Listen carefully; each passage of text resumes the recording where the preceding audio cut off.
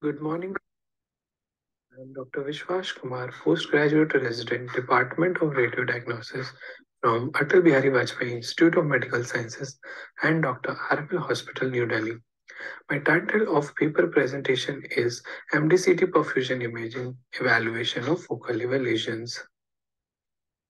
Aim and objective of this study is to evaluate the role of MDCT perfusion imaging in focal liver lesions and to differentiate benign and malignant focal liver lesions on the basis of MDCT perfusion imaging.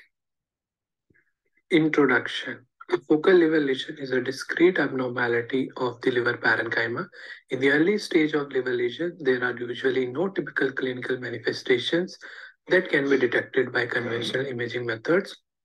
Its incidence of detection is increasing due to advancement in imaging.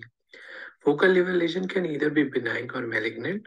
Early detection and differentiation of benign from malignant liver lesion is extremely important for planning treatment, monitoring of disease evolution, and prognosis.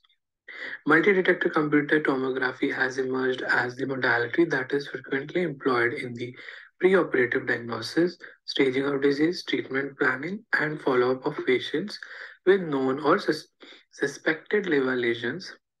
It is the preferred imaging technique for the routine liver volume perfusion using a series of dynamically captured CT images of the volume being studied. Computer tomography perfusion evaluated the temporal changes in the tissue density following intravenous administration of iodinated contrast material. Qualitative as well as quantitative evaluation of hepatic perfusion is feasible with CT perfusion. CT perfusion efficiently locates abnormal tissue perfusion, which is difficult to detect accurately with conventional CT.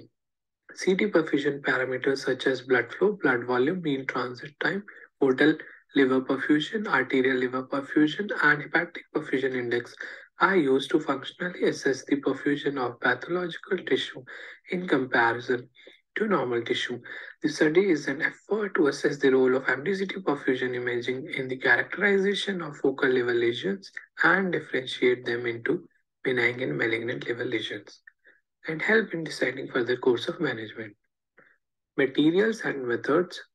The study was conducted in the Department of Radiodiagnosis at Atal Bihari Vajpayee Institute of Medical Sciences and Dr. RML Hospital, New Delhi. The patient referred for the CT perfusion scan after signing a written consent were included. The study included adult patient with at least one focal liver lesion detected on ultrasound or MRI and referred for CT scan, or patients with incidentally detected focal liver lesion on CT abdomen done for any other indication. The study was performed on 128 slice CT scanner system. The study was a cross-sectional observational study. The duration of study is 1.5 years, and a total number of 34 cases were included in the study. Inclusion criteria: adult patient with focal liver lesion referred for CT scan. Exclusion criteria: pediatric age group, patients who have already undergone surgical resection or palliative treatment, patient with impaired renal function, patient with history of contrast allergy, lactating and pregnant females. Methodology: non-contrast CT scan of the liver extending from diaphragm to iliac crest in craniocaudal direction was obtained during breath hold at the end of expiration. Perfusion CT of the liver was done in quiet breathing after intravenous injection of non-ionic iodinated contrast medium with a flow rate of 4 to 5 ml per second followed by 20 ml of normal saline at the rate of 4 to 5 ml per second using a power injector. Scanning was initiated after a delay of 4 seconds from the start of contrast injection, and images were acquired for a duration of 49.9 seconds with total coverage of 15 centimeters of the liver. Reconstruction and post-processing was done to generate CT perfusion maps using inbuilt single volume perfusion CT body software. Region of interest was drawn at center as well as at the edge of the lesion and also drawn in the background liver parenchyma, which acted as a control.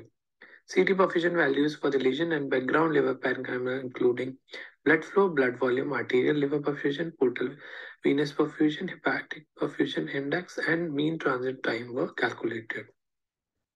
Results: the maximum number of patients lying in the age group of 41 to 60 years in the study and there is a male preponderance of 55.9% in comparison to females in the study.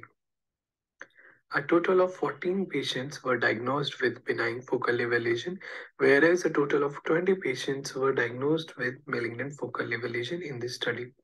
This is a table showing comparison of CT perfusion parameters between benign and malignant focal liver lesions, out of which blood volume, arterial liver perfusion, and hepatic perfusion index shows a statistically significant difference with a p-value of less than 0.05. This is a table showing different types of focal liver lesion which were diagnosed in this study. Among benign focal liver lesion, hemangioma was found to be the most common, whereas metastasis and cholangiocarcinoma were found to be most common among malignant focal liver lesion. Final diagnosis was based on clinical findings, lab investigations, serology, classical imaging findings, CT perfusion parameters, and histological analysis. ROC curve analysis to differentiate malignant from benign focal liver lesions. The CT perfusion parameters, blood volume, and arterial liver perfusion shows a sensitivity of 100%, whereas hepatic perfusion index shows a maximum specificity of 85.71% in the study. This is the table showing mean values of CT perfusion parameters in hemangioma, hepatocellular carcinoma, metastasis, and cholangiocarcinoma. Case 1 is of hydrated cyst. Post-contrast CT shows daughter cyst within the lesion, and perfusion map shows lower values of blood flow and blood volume in the lesion as compared to the normal liver. Case 2 is of pyogenic abscess. Post-contrast CT shows classic cluster sign of pyogenic liver abscess. Perfusion map shows hyperfused rim surrounding the abscess with raised blood flow when compared to the non-involved hepatic parenchyma. Case 3 is of biopsy-proved hepatic tuberculosis. Post-contrast CT shows no enhancement of the lesion.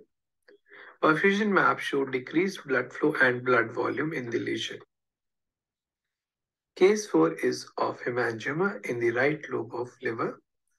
Post-contrast CT shows intense peripheral nodular and centripetal enhancement of the lesion. Perfusion map at the periphery of the lesion shows increased blood flow and blood volume parameters. Case 5 is of biopsy-proven hepatocellular carcinoma. Post-contrast CT shows heterogeneous enhancement of the lesion. The perfusion map show increased blood flow and blood volume and arterial liver perfusion parameter at the periphery of the lesion. Case 6 is of biopsy-proven liver metastasis from primary GB malignancy. Post-contrast CT shows heterogeneous enhancement of the lesion with central area of necrosis. Perfusion map shows increased blood flow, blood volume, and hepatic perfusion index at the periphery of the lesion. Case 7 is of hypervascular mets from unknown primary in the colon. Post-contrast CT shows heterogeneously enhancing lesion, and perfusion map shows increased blood flow and blood volume at the periphery of the lesion. Case 8 is of cholangiocarcinoma. Post-contrast CT shows bilobar central and peripheral dilated biliary radicals, and perfusion map shows increased arterial liver perfusion, hepatic perfusion index at the periphery of the lesion. Coming on to the discussion, CT perfusion is a non-invasive imaging modality which permits the qualitative as well as quantitative assessment of liver perfusion. Majority of the patients with focal liver lesion were in the age group of 41 to 60 years in the study. There is a male preponderance of 55.9% when compared to females. The most common benign focal liver lesion was found to be hemangioma, whereas the most common malignant focal liver lesions were metastasis and cholangiocarcinoma in the study. CT perfusion parameters including blood volume, arterial liver perfusion, hepatic perfusion index values in differentiating malignant from benign focal level lesions showed a statistically significant difference. Other CT perfusion parameters like blood flow, portal venous perfusion, and mean transit time demonstrates no statistically significant difference. Conclusion: CT perfusion is an important quantifiable functional imaging technique which is helpful in differentiating malignant from benign focal level lesions by determining alteration in perfusion parameters of the lesion. Hence, the single CT can provide valuable information regarding morphology as well as functional images. CT perfusion can be included as a part of standard CT protocol in order to provide functional information of focal level lesion. CT perfusion parameters including blood volume, arterial liver perfusion, and hepatic perfusion index showed significant difference in differentiating malignant from benign focal level lesion. However, there is increased radiation exposure compared to conventional CT scan. Future research on low dose radiation imaging techniques will advance the knowledge and understanding of tumor physiology. These are the list of references. Thank you.